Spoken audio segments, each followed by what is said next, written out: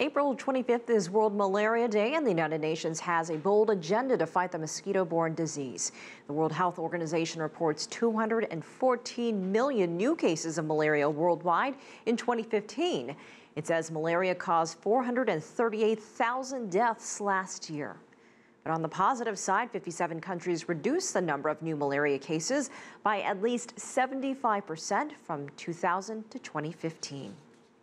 In Uganda, fighting malaria accounts for the largest share of the country's health budget.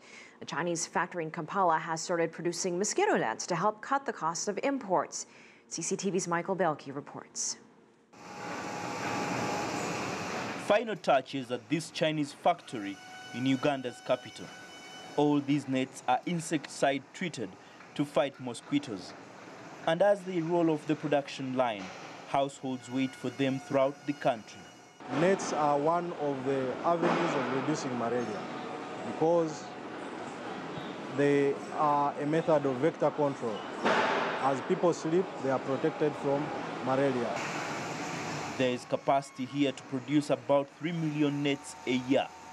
The Chinese also plan for expansion to produce up to 10 million mosquito nets for export to countries neighboring Uganda, such as South Sudan. Uganda is a very big market, and as we move to protect the people against malaria, we also want to improve their lives by providing them with employment. Uganda spends $100 million every 3 years on importing mosquito nets. Local production means the country will save on the cost of the malaria burden. Government has recently distributed free imported mosquito nets across the country. But the fight against malaria remains a tough one.